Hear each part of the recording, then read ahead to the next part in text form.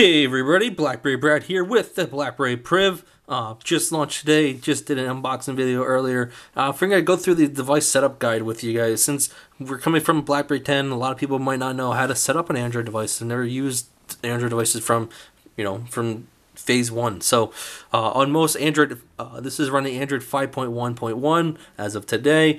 So pretty much this is how all Android device welcome screens look. Has a choose your language. I'm going to choose English. Choose your Wi-Fi network. I'll set that stuff up later so I can kind of don't have to show you guys my Wi-Fi passcodes, but you can skip that if you'd like. It's probably going to warn me, more data charges are going to occur if you do this. So we're going to skip anyways. We're okay with that. Checking connection. It's going to check for software updates. Tap and go. I can pretty much, if I had another Android device with me right now, I could actually tap and that device and information would move over from one to the other. Don't have another device with me right now. Checking info. Now, with every Android device, requires some kind of Google ID, Google email address. If you have Gmail, you're good to go. If you have Google Drive, you're good to go. If you have Google Calendar, anything Google related will work with this. So I'm going to throw in my email account real quick. And you guys probably already know my email account if you've ever visited the website.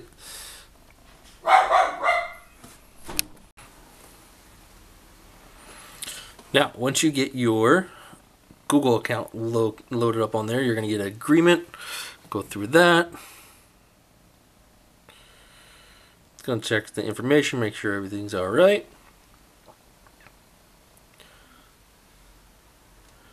Be a little patient with it. Takes some time to set up. Takes about 10 minutes, give or take. If you have to create a new Google account, if you don't already have one. It also depends on your connection to the network, if you have a good connection in the house or outside, whatnot. So get my data. I don't want to restore from anything. I'm going to start as a brand new device. So see how it gives me little options. I can restore from my old Android devices if I have them, or it can also include apps if I want to. But I'm going to start with a brand new device. I'm not going to need anything for my old phones. Screen lock, I will set that up later. Google services, gonna agree to all this stuff. It's always good to back up your phone apps and data. Use Google location services, help improve location services, help improve your Android experience.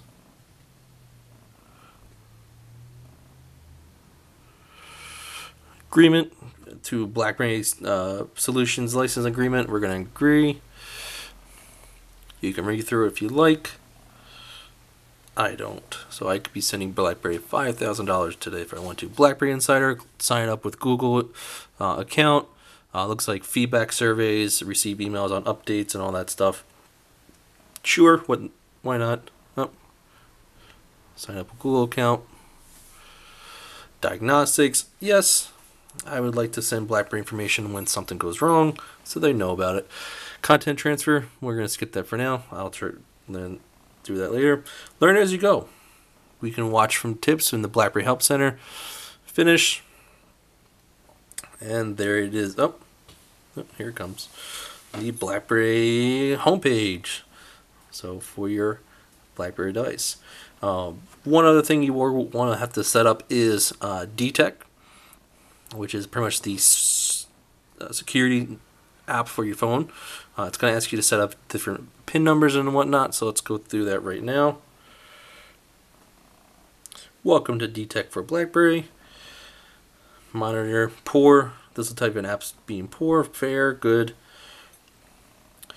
Control. You can protect your device a lot better. Easily change your security settings to improve your security ratings for your device and specific security features. So you can choose how secure you want your device to be and how unsecure you want your device to be. Track, you can track everything for event logs and whatnot. Notify, you can be notified if apps are doing weird things that it shouldn't be doing, like taking your contact information and putting it elsewhere. So is DTEC for BlackBerry. Go in settings. and it's going to ask you if you want you to do your screen lock. So again, screen lock for DTech will allow you to secure your BlackBerry. That's a little how-to of how to get through the setup guide with the BlackBerry Priv. Make sure you stay tuned to BerryReporter.com for more tips and tricks. BlackBerry Brad, out.